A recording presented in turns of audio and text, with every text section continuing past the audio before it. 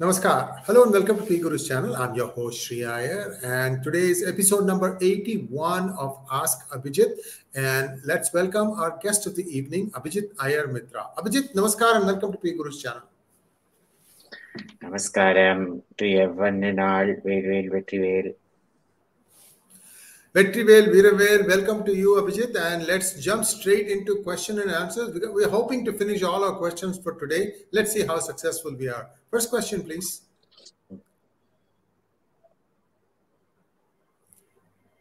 All right. Please like this video and also please like, share and subscribe to our channel. And don't forget to click on the bell button for notifications. Here's the first question. Simple Life wants to know, how are Biswa Sharma and 𝙒𝙗𝙣 Adhikari able to get the job done in high-risk areas, but other BJP personnel are not? Ram Madhav was able to do it though. So who is not, for example? Look, every party is going to have different capacities. You know, the capacity for doing and the courage required, etc., is not going to be even across every party. You know, it's not a robot factory. Parties are made up of individuals. And so you're going to see different abilities in different places. It's that simple. But also remember, in certain areas, the central government will back you to do certain things. And in some areas, the risk assessment is just too high and they won't give you that full backing. So it's a simple example. In Kerala, there's this belief somehow that,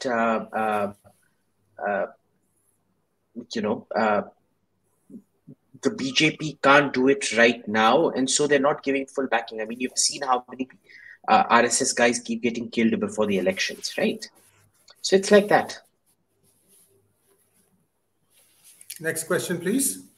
Amay Tandon wants to know, what is the third gender in Hinduism and their position? Is it possible to use that to counter woke gender theory?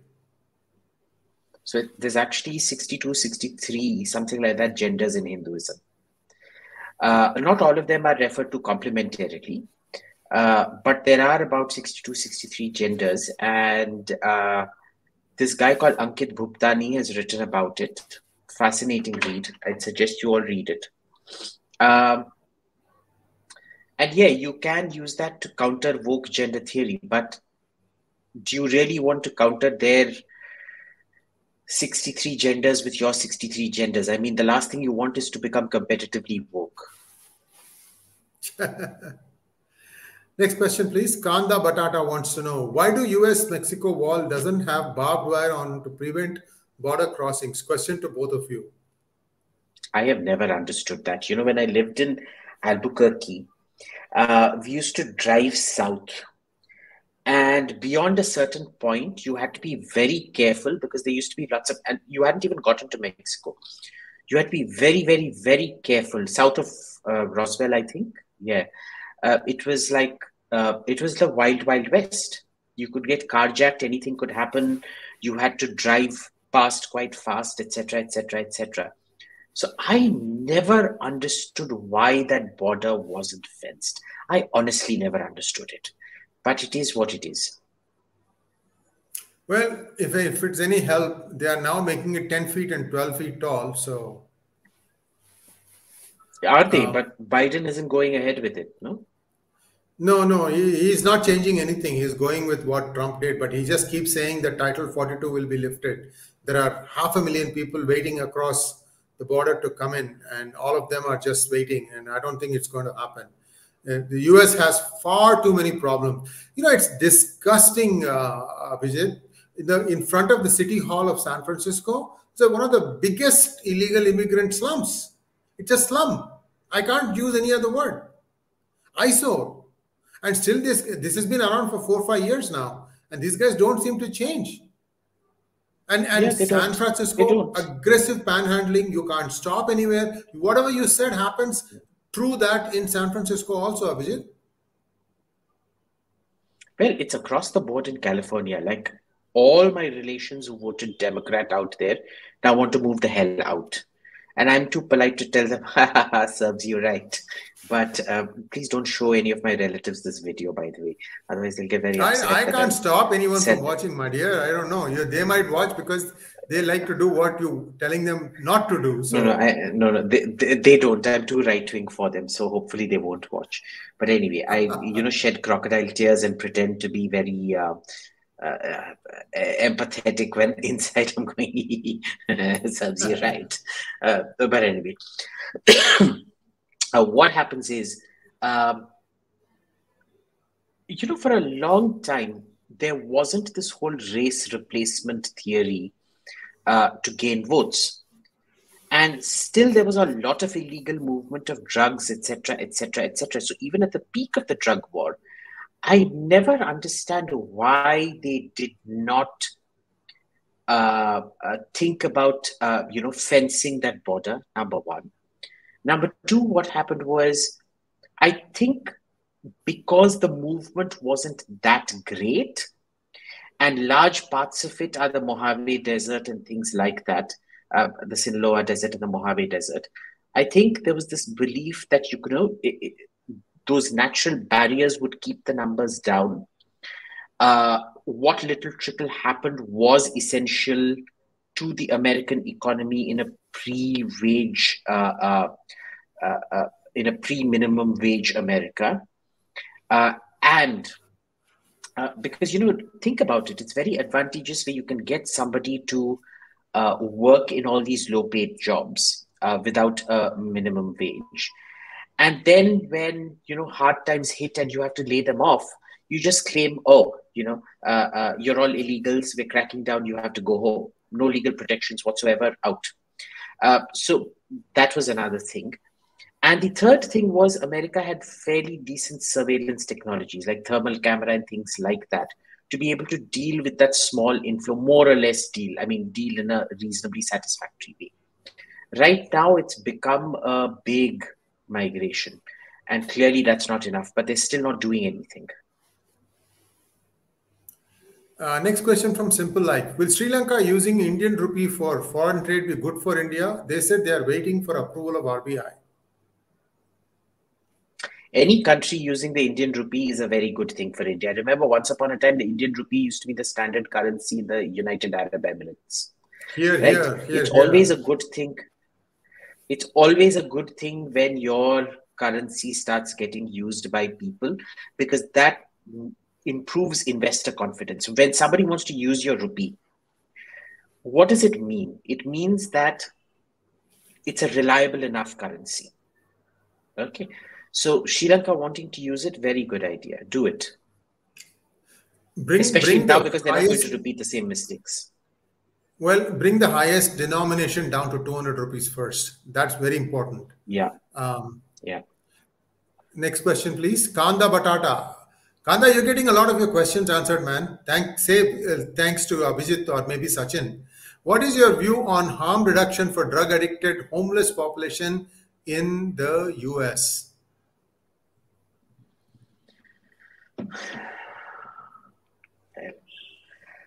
I mean, how much harm reduction can you realistically do, boss? I mean, if an adult wants to go and smoke up or worse, drug up, realistically, what can you do? You're adults because you have agency over your life. And you're in America that's moving towards legalizing euthanasia and things like that. I don't think it's anybody's responsibility to do harm reduction for drug addicts at all. I'm sorry, but it just isn't. That might sound cold. But, the social cost of the cost to the average taxpayer is just too high. And there are too many druggies in America. You can't have such a lax attitude towards personal drug consumption. And then demand more taxes to, solve the problem. Abhijit, I don't know if you know this, Kanda also, fentanyl is now beginning to be mass produced by China, even though they told Trump they will not do it. Now what they've done is they have sent all the raw materials to Mexico, according to reliable sources. So Mexico is going to produce fentanyl, and fentanyl is guaranteed death. if you start overusing it. And essentially, you are on the way down. Maybe drug addicted people will, as they have to get a higher kick every time. So they, at some point, they may graduate to fentanyl and then it's out. I don't know. It's very, very dangerous. US has been cracking down on fentanyl, but if it comes to Mexico, it's a problem. Abhishek wants to know, sir, India signed Limoa and Comcasa a few years ago. What are the significance of both of these agreements? Limoa, not Limoa. So the first is logistics and the second is communications, right? And what it means is generally all your communication equipment is going to be the same and interchangeable, shareable. And Limoa was to enable logistics. So, Indian ships and things can avail services on an emergency basis at US bases and the US at Indian bases. You do year-end settlement. So it's like you don't have to pay for it every single time. You pay for it at the end of the year or every 6 months. I forget what the time period was, but I think every end of the year kind of thing, you pay for it. And you get all the logistics done, not at commercial costs, but at friends rates, mates rates, as it's called. Comcasa was more significant because it should have technically meant that at least parts of the Indian military should have been totally interoperable with NATO. But that's not really happening, right? So I'm still yet to see any... The agreements were signed, but I'm yet to see it having translated into anything on the ground. And the main thing about Comcasa was that, it was meant to be used. So, for example, we would say, yes, we'll make it all compatible, but you have to provide us with all the codes and equipment and things like that to make it compatible, including on Russian equipment, which is obviously never going to happen, especially now. So, yeah. So again, signed, but tangible benefits to date, none. Abhishek wants to know, sir, why high-speed train succeeded in Japan and France, but has totally failed in China? And do you think high-speed train will succeed in India? Okay. See, the economics of trains is meant for medium to small countries. Okay. Medium to small, extremely high-income countries, where people do not want to, spend time getting to the airport and then all the security queues. So, for example, going from the center of Paris to Charles de Gaulle takes you a heck of a lot of time. And you're in the car, it costs you about 80, 90 euros to do that. It's not very nice. It's not a pleasant experience. Even getting from Tokyo to Haneda or Narita is quite a long process. Then security is a long process. 4 hours. Right. So 4 hours. It's horrible. Right. And here you take the train. It's very comfortable. There's no real security, but it is secure. Understand the difference? Small countries, you go from Paris. We ended up from Paris to Marseille in something like, Paris to Toulon in something like 5.5, 6 hours. I forget the times, but it was quite rapid and it was lovely. And you get to see the countryside and things like that, right? Now, this is very easy in a small country. It's also very easy in a country where people have money to spend.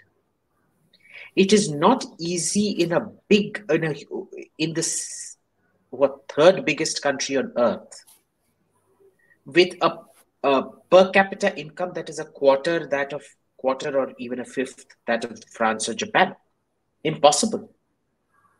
The distances are too much. The disposable income is too less. It was never going to work. I think everybody knew it would work in special sectors. So, for example, Beijing to Tianjin would have always worked. Beijing to Shanghai, ? Because on one hand, Beijing to Shanghai definitely had the disposable income in both cities. The question was, did it have The distance, was the time savings enough? I can personally tell you, I would probably say yes, for one very simple reason, that in Beijing airport, security is an absolute bloody nightmare. Okay, everything else is smooth till you get to the security, and security takes you about 2 hours to clear. Every single time in Beijing, I've had problems, as in not problems with security, but a long sneaking queue through security. So, you Do know, they go through it's do they hand search everything? Do they hand search? yeah, they pretty much hand search everything. So they Literally, want to almost try every and make second sure time had to that be you're not opened up. taking any thumb drives. You're not taking any thumb drives, probably. Well, I mean, whatever, but it isn't just thumb drives, you know, God knows what they're searching for. So it's just horrible. So I don't think even Beijing and Shanghai, despite the income pairing, would have succeeded. In India, will a Bombay-Delhi high-speed train succeed? Do they have the size to succeed? Yes. Do they have this disposable income to succeed? Yes. I think there are at least between 15 to 20 flights every day between Delhi and Bombay. But the distances, are they enough? So, for example, from my house to the airport takes 15 minutes. And if you're in Terminal 2, security takes another 15 minutes maximum. So, you know, as opposed to Terminal 3, which would take like 2 hours to get in. But it's always that calculation. So I don't know if T3 becomes more efficient and the new T1, which they're building, becomes more efficient. Will it still be good to go? And where will that high-speed train end? If it ends at Victoria Terminus, where you're going straight into the city, sure, I think straight in the city to, the problem is Delhi railway station isn't the nicest place to stop, right? It's in North Delhi, whereas most of the business and stuff is in Gurgaon and South Delhi. So maybe, may not be, I don't know. But I think it has more chance of success than a Beijing to Shanghai train would have. Ajay Jatav wants to know, Abhijit, what was the situation of South India during partition? Were there also riots and bloodshed as in the north, or was it relatively calmer? Much calmer, because no part of India was going to go. No, where the bloodshed really was in Hyderabad. And that too, what the Razakars started off. But apparently, after India took over, a lot of them were executed and killed by the Indian army, up to 30,000 of them. So it was nothing compared to the eastern border and the western border, but it wasn't totally peaceful, let's put it that way. I don't really know what the situation in Kerala was because I haven't read much about it. But I haven't read anything about it really. Nothing compared to those two. Because you said relatively calmer, so I would say relatively much calmer. Soham Majumdar wants to know, sir, with the MBS stance against oppressive Wahhabism and improving Arab-Israel relations, will he face consequences like Shah of Iran long term? Will Sunni... Let's take first question. Go ahead. So see, the Shah of Iran faced consequences because the oil economy collapsed. Okay, he was riding on a high because of the 73 oil embargo, shot up the prices of oil like nobody's business. But by 78, oil prices had come crashing down, which caused a huge strain on the economy, which caused a spending cut and things like that. Because the deal was, I will forcibly modernize Iran, but I will spend a lot of money on all of you. That money was no longer there, which is what set the whole thing in motion. Remember, emergency was also triggered. In the Indian emergency of 75 was also triggered by a situation like that, because the Bangladesh war had put us in a severe balance of payments crisis. It wasn't just the cost of the war, it was also the cost of the refugees, plus the cost of the oil embargo and the oil prices hitting a high for those days. All combined to produce a situation of economic chaos within the country. Right now, that doesn't seem to be the case. But if oil falls significantly, because the compact of the Saud monarchy with the people is the same, we will look after you and we will rule unquestioningly. Okay. If there is no money to look after, then what happens? That's the question. Right. Which is why, because he has gone off on a modernization drive, and he has pinned the modernization drive as being driven by his anti-Wahhabist or rather anti-fundamentalist tendencies. If oil prices fall precipitously and over a period and stay low over a period of time, then yes. Otherwise, no. Okay. And will the Sunni Brotherhood disintegrate because of his activity? Well, the Muslim Brotherhood is non-existent in Saudi Arabia at the moment. They're more in Egypt, always have been, than they've ever been here. Remember, people like Sayyid Qutb and all of that, we're all in Egypt. So I won't say they would disintegrate, though, because not the entire Arab world is developing at the same time. You will still have pockets like Iraq, Syria, Egypt, North Africa, which will have places where the Muslim Brotherhood can move to. Or you will have places like Jordan, which have kind of socialized the Muslim Brotherhood into becoming the king's loyal opposition. I also am hearing reports that Saudi Arabia and UAE are exporting the whole Wahhabi concept to Turkey. Turkey will be the one that will be waging all these things. No, quite the contrary. They aren't exporting it to Turkey. It is Erdogan who has been trying to import it very aggressively. And in that, they are exporting it, he's importing it, right? It's the same thing, isn't it? No, they're not exporting it. There's a big difference. He has created conditions for them to come and set up. But it is not the Muslim Brotherhood. Remember that. He got rid of the Jamaat-e-Islami. There it's called the Jama Islamiyah. Because first of all, understand, this comes from a sort of the Turks. They are Hanafi, whereas the Gulf Arabs are Salafi. They get very upset if you call them Wahhabi, and the Egyptians are another. I forget what the fiqh there is, but anyway. They are completely different schools. What Erdogan is doing is he's creating a breeding ground for terrorists, not for different schools of theology and political resistance and things like that. He doesn't want the politics of it. He just wants the military benefits of it. Next question, please. Prince wants to know, whenever we criticize Islamic rule, we often hear that even Aurangzeb built temples and many Islamic rulers did build temple. What's the reason behind this if they were staunch Muslims? Okay, let me give you a simple example. You hear that Aurangzeb built,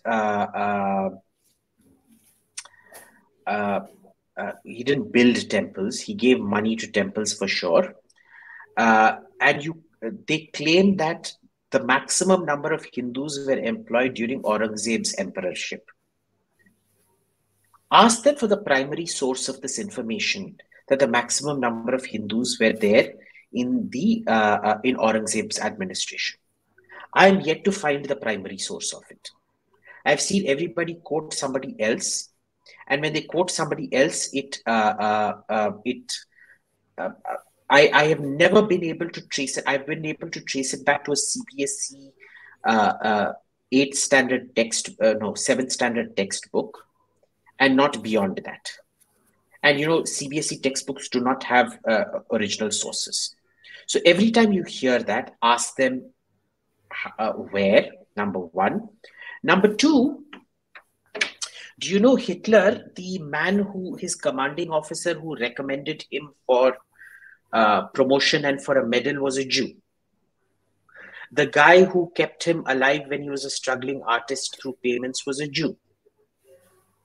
Do you know there were about 40 Jewish officers in the Finnish army who fought alongside the SS? A lot of them were given the Iron Cross and they refused it to the man. They said, look, we're fighting as Finns, not as Germans. We hate you. Screw you. But there was that. Now, just because you've decided, now remember, Aurangzeb was also related to all these people, no? The Maharajas of Jodhpur, Jaipur and all were his mamas and things like that, no? Because of all the Jodhabai and all of that. Right. So, if you go and ask Mr. Owaisi also, sir, hum mandir bana rahe hain, he'll give you 500 rupees. That doesn't make him a secular man. Okay, so there are lots of these grants to temples are the exceptions that prove the rule. They are not the rule. And when they tell you about Hindus in the administration, ask them to show you the primary source of the data. Next question, please.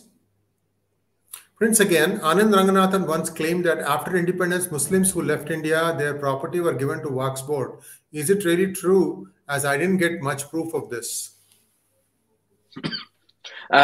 You won't get much proof because there wasn't much documentation maintained. There was lots of evacuee property, and as a rule, if Sunni properties, if you die intestate and things like that, the Waqf board is actually meant to take it over. But I don't know where you'd find the categorization of it. So I don't know. Yeah. Next question, please. Sandeep K wants to know, purely from Indian point of view, should we consider Axis powers as villains and Allied powers as heroes? Isn't it superimposing European /villain on India? Yes and no. And I'll tell you why. You really wouldn't have been, you would not have wanted to be ruled by the Japanese or the Brits or the Germans. Let's be very clear about that. Even as colonial powers went, they were particularly nasty. The British, for all their faults, were never as bad as the Germans and never as bad as the Japanese. Okay, they were horrible, sure. Most of their crimes were crimes of omission, not crimes of commission. Most of Japan and Germany's crimes were crimes of commission. You know what the difference is, right? Omission is, मैंने gate को ठीक से बंद नहीं किया इसीलिए मेरा बच्चा भाग गया और वो गाड़ी के नीचे आ गया. You're a negligent parent, you're not a criminal parent, though in America that counts as criminal negligence. As opposed to मेरे को मेरा बच्चा अच्छा नहीं लगता है इसीलिए मैंने जो गाड़ी आ रहा था उसके नीचे मैंने फेंक दिया. You understand the difference? So this was the fundamental difference between Germany, Japan on the one hand and Britain and America on the other. The French, on the other hand, were quite brutal, but nowhere near, not even remotely close to what Germany and Japan did. And what Italy did in Libya also. You know, even there, even with the Boer war, what Britain did with the Boers in South Africa was nothing compared to what the Italians, the Italians took on the tactics of the British in the Boer war and implemented it in Libya and Ethiopia, and they did it in a much, much nastier, brutal way than the British had. So there was a big, big difference out there. Let's be clear about that. But if it comes to giving them the satisfaction of their moral posturing, I believe we should deny them the we should deny them the intellectual space for that kind of moral posturing and say, well, no, it was all shades of grey. Next question from Ishan Sharma. What's your take on the attack by Bolsonaro supporters on Brazil Congress buildings? Is he finished now? Will this thing also go down as Jan 6 thing? Will it be? What will be its impact on foreign and domestic, politics? Yes, yes, and yes. Trump shouldn't have. Well, Trump didn't do what he did, what they accuse him of doing, and Bolsonaro should have learned from Jan 6th and stopped his supporters from doing what they did. You may not agree with the results of an election, but you have to go along with it, boss. You do not contest elections like this. Okay? You then win power and then you change the rules and things like that, but this is not the way to do it. Yes, it will go down like the Jan 6 thing. I think Bolsonaro is pretty much finished. But there will be no impact, foreign or domestic, except that the left will get a lot more tyrannical and get away with throwing a lot of right-wing people in jail. Because remember, the rule of law is significantly less in Brazil than it is in America, where you can't really throw Trump in jail. Not that Trump did anything, but still. Maliban Bhattacharya wants to know, China has developed Tibet so much that so much of Chinese-built railway across Tibet unopposed, compared to India, where people are voicing opinions against government with respect to Joshimath. Your views?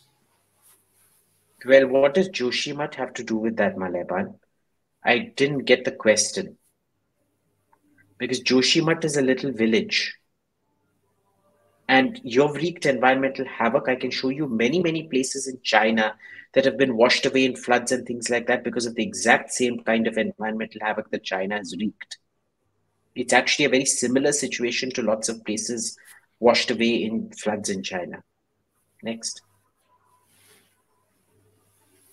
Sandman 1306. Why is Chanakya by the end of 9th century CE demonized, where people like Bana Bhatta criticize him for being too cutthroat? I don't know. I've never actually read this Bana Bhatta criticism of him. But gee, is it so surprising that somebody had a difference of opinion with Chanakya? Chanakya is very cutthroat, I mean, if you go into the Artha Shastra, he's telling you when the father should kill the son, when the son should kill the father, etc., etc. It is necessary for statecraft, but it is quite gruesome, no?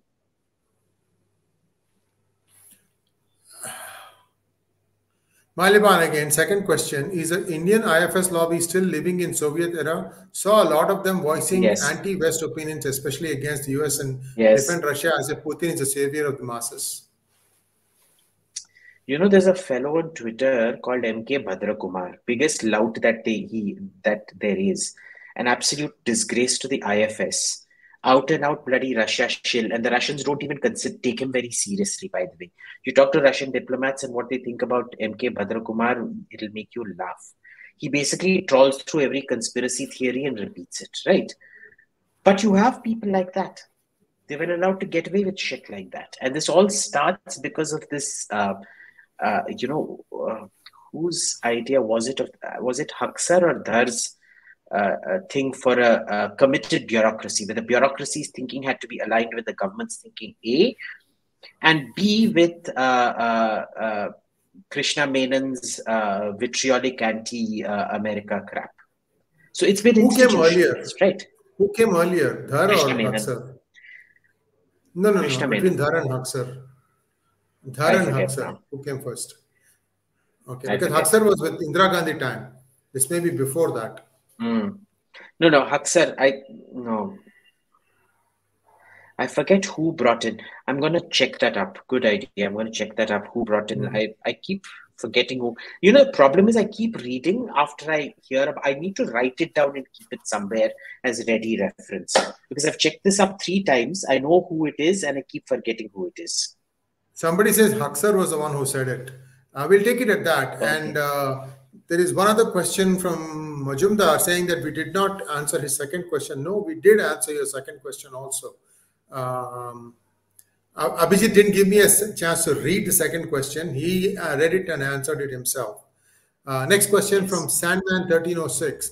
Is Ambedkar the new Jesus or Ambedkarism the new Christianity?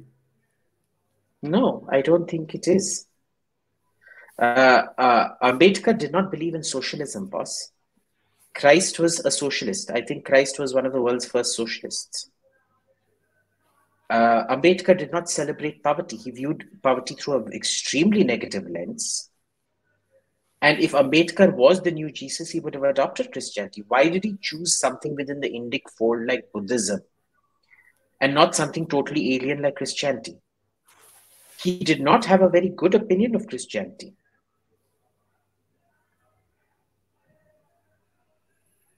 Ajay Jathav wants to know, Abhijit, some people claim that Porus won the Battle of Hydaspes.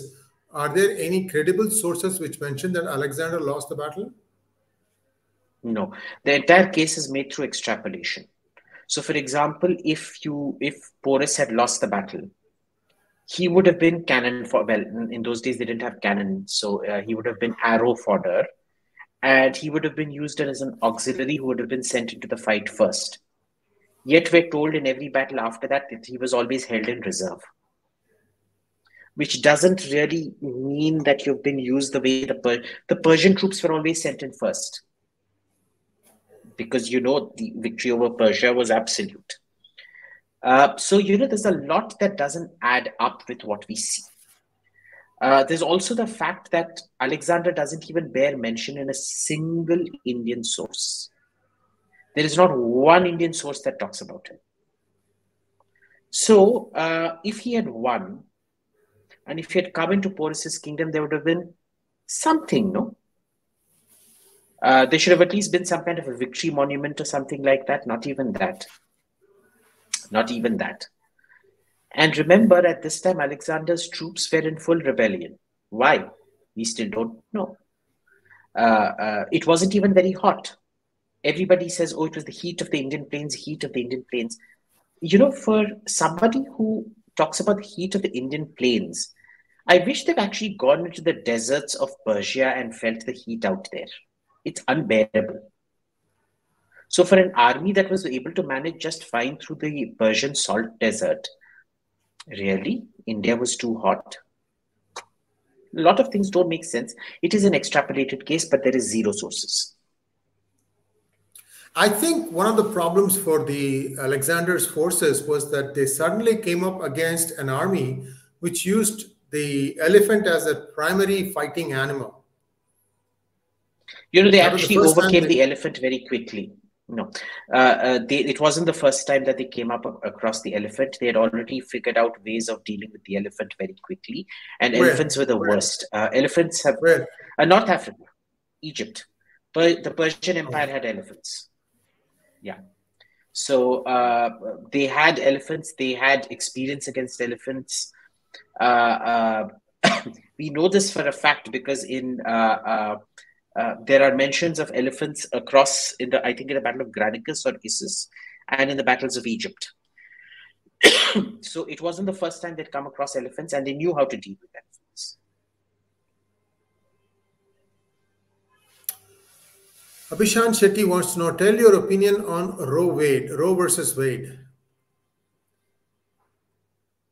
If you had asked me this question about 4 or 5 years back, I would have supported Roe versus Wade, but just because how nasty this entire woke thing and the Democrats have become, and this sort of intersectionism between abortionism and voting Democrat and hating Hindus, I 100% support the striking down of Roe versus Wade.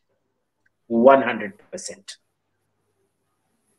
And I think America deserves it. Just pure, this is not based on principle.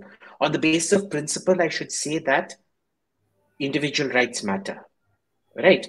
But on a serious note again, what about the right of the fetus? I think it has to be scientifically established at what point does the fetus become self-aware, and not just self-aware, till the point you can determine self-awareness of a fetus, the benefit of the doubt has to go to the fetus. Mind you, there is also a pro-abortion institute. I forget which one. I can't access my Twitter, but somebody had sent me this fantastic stuff on abortion statistics. Even pro-abortion places will tell you that 98% of abortions done in America are based on lifestyle choice. They are not based on emergency or because you were raped or whatever. It's because or because you're in a life-threatening situation. It's done simply because I don't want to have the baby and that's it. And I'm sorry, correct, the Guttmacher Institute. Thank you. Yes. And, I'm sorry, I'm going to have an abortion because I don't feel like it. Sorry, for me, that's unacceptable, period, at any given point of time. No mother should have that right. VSS wants to know, defeating Pak militarily has become the easiest of all in history, all of our history. Yet our intellectuals talk about waiting for it to self-destruct. Ab aur kitna self-destruct hoga? Let's follow Gita and Karma. Your thoughts? Really? Pak has been the easiest? I think not. They defeated the USSR in Afghanistan. They defeated America in Afghanistan. They managed to defeat America and Afghanistan while still getting aid from the Americans in Afghanistan. They managed to lose Bangladesh and still hold together. We never managed to decisively defeat them on the Western Front like we did on the Eastern Front. So no, boss, Pakistan has never been easy to defeat. I would really urge you to reassess this thing. Never underestimate your enemy. You're making a huge mistake by talking like this. Okay, number one. And our intellectuals talk because they make the same thing, self-destruct, self-destruct.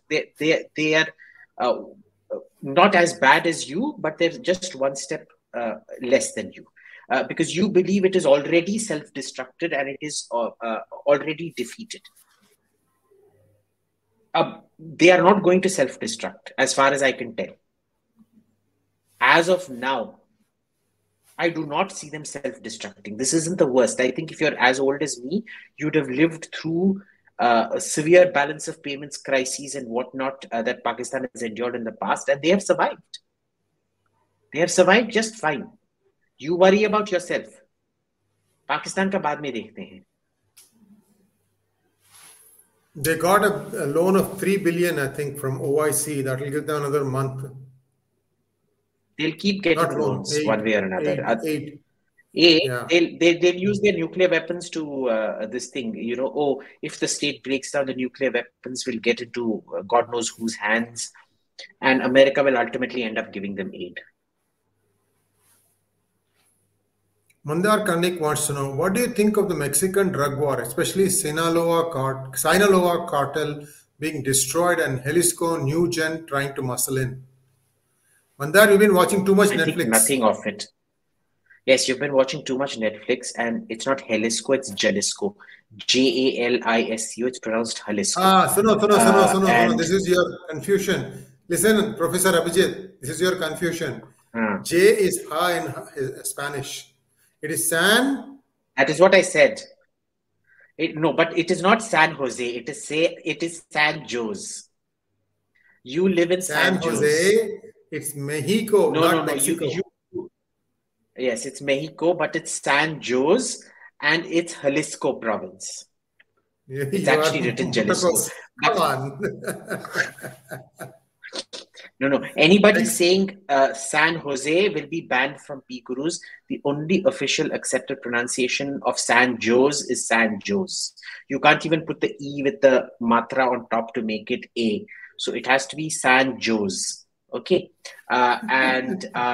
Look, you tell me, Mandar, this is like, it's a constant thing. One cartel gets destroyed and another cartel forms that moves into the power vacuum. What's new? It's just the same old pattern repeating itself. Kuch nahi hoga. Jayapatta wants to know, under what conditions could the rebellion in 1857 have been a success, and were the Turkic migration to Anatolia numerically superior one to by India? one by one. One by one, yeah. 1857, there was no condition under which it could have been a success. You were a pre-industrial state with obsolete ideas of warfare, fighting against what was the foremost industrial power of that time.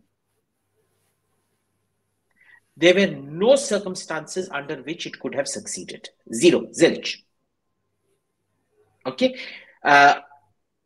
In what was it, 1760 or 70, I forget. This guy,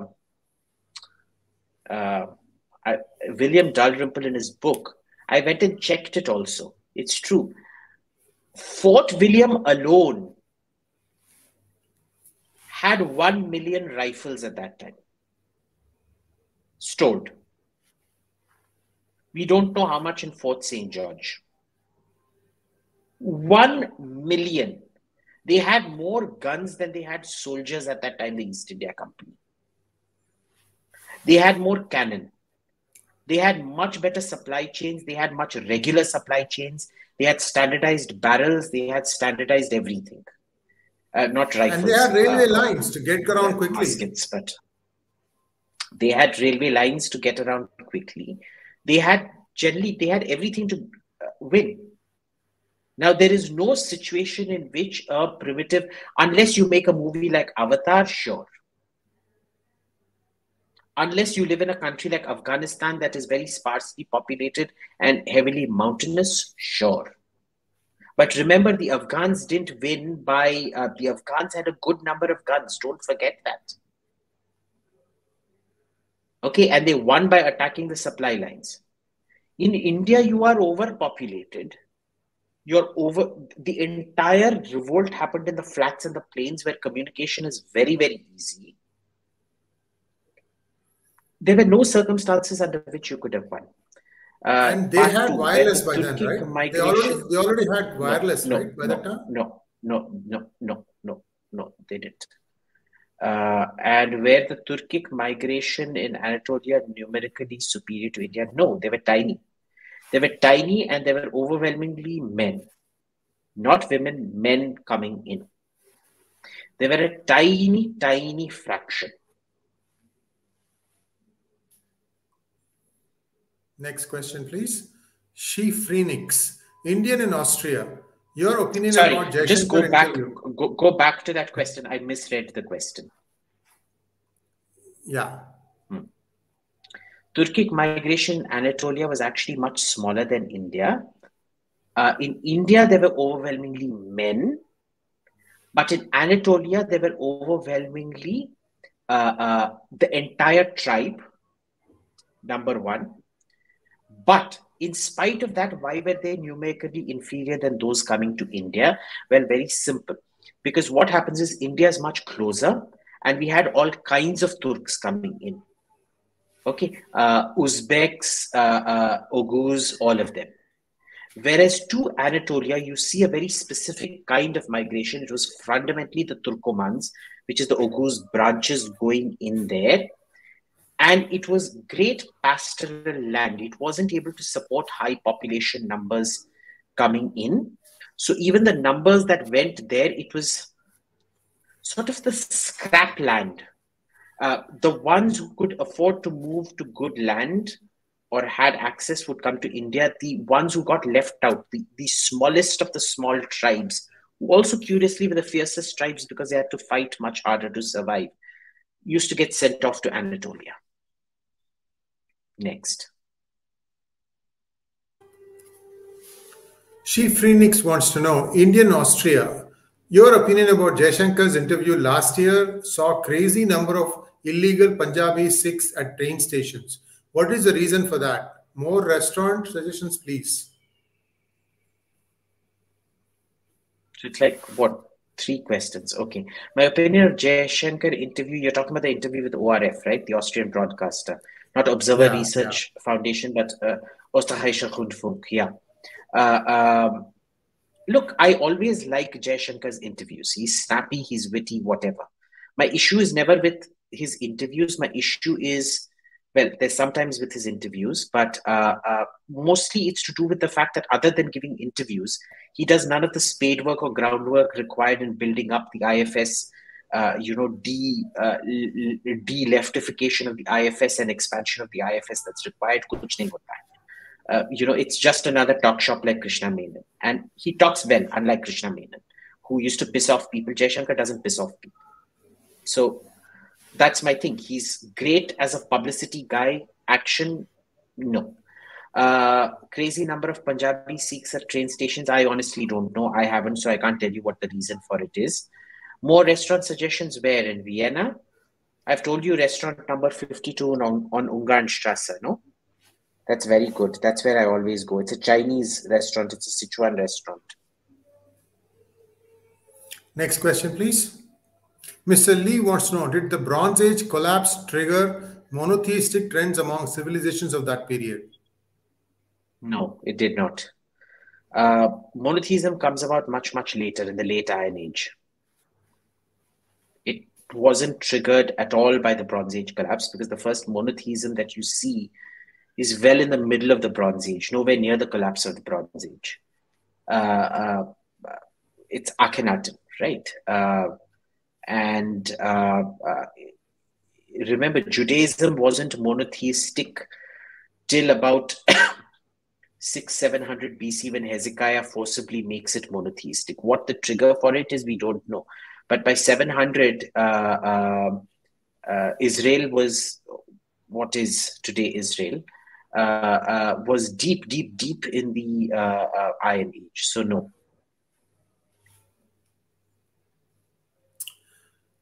Vignesh Jairam wants to know your views on K. Kamaraj. Just another politician, nothing special. Mr. Lee again, as per Mensa, 2% of a population have an IQ greater than 132. That is 5 lakh gifted kids from 72 million born in an annual cohort in India. Are we missing these kids, or is the bell curve wrong? First, remember, IQ doesn't necessarily translate to success. You may have a lower IQ or a higher IQ, but it's different things that trigger success based on the environment. Okay. And mostly we are missing these kids because even the smartest kid, faced with the oppressiveness of the Indian education system, which discourages him from asking why. जो मैंने तेरे को सिखाया फट, जो मैंने तेरे को सिखाया वही लिख एग्जाम में, अपने आप खुद मत सोचो. You're essentially destroying all of that. ज्यादा होशियारी दिखाने की कोशिश मत करो. Exactly. You're destroying your own kids. Okay. And I'm not even talking about, I mean, the kids of the lower middle class and the lower classes are completely destroyed. But even the upper middle class and middle class, most of you watching this, do you even realize the kind of damage that is being inflicted on your kid by CBSE, ICSE, state board, and all of that? Sit down and think about it.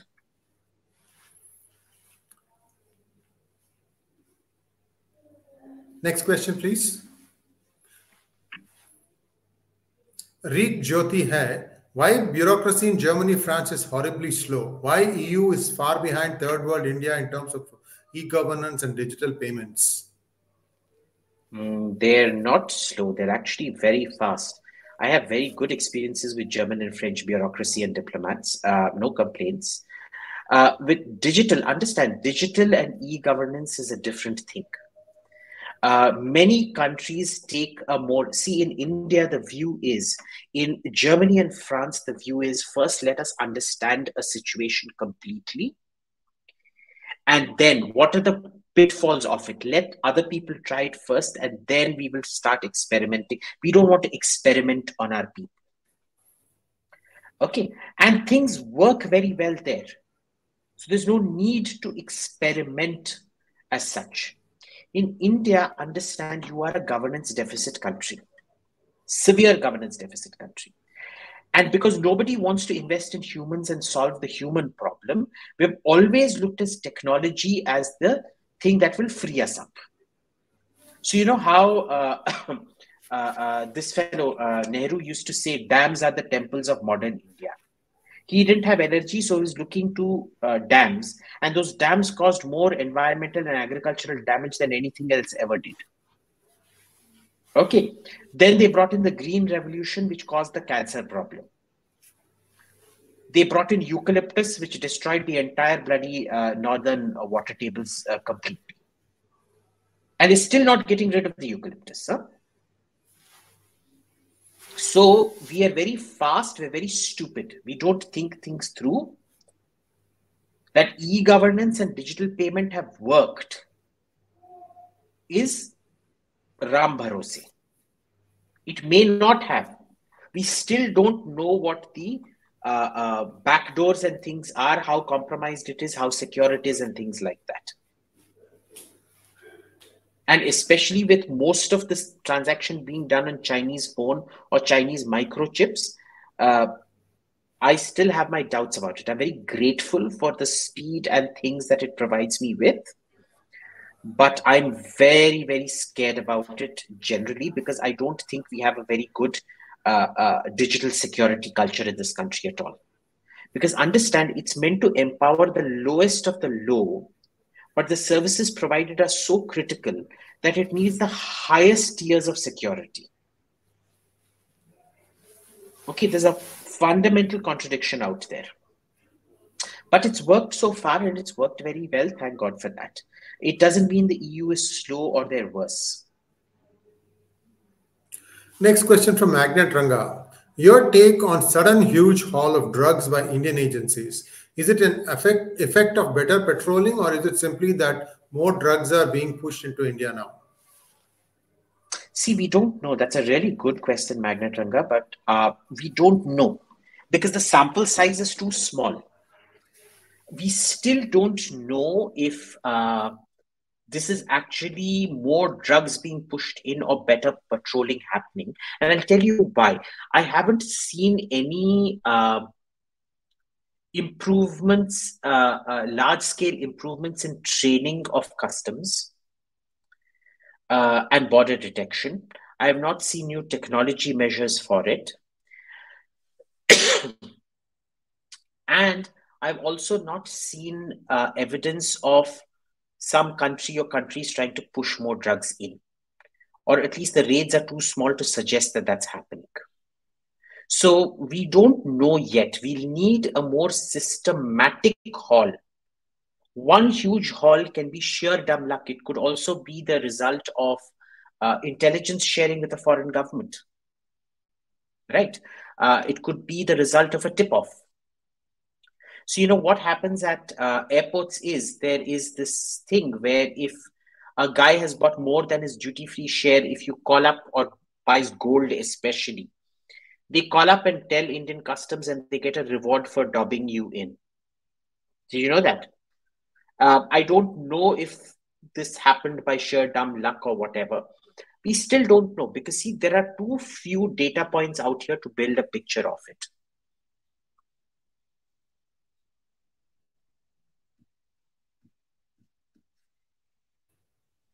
I think we should call it quits now. It's 58 minutes. Viewers, thank you so much for your questions. Yes, there is a backlog now of last week's and this week's, and Abhijit will hopefully get to it very soon. And we'll keep you posted on when. Please do like, share, and subscribe to our channel. And when you are listening to your questions that were not asked today, go to channel 2. And please do subscribe at channel 2. Please do us this big favor. We never know when we are going to be shut down for whatever reason. No idea. We try to be as factual as possible. Sometimes things go wrong. Thank you so much, Abhijit. And we'll be back again next week. Namaskar.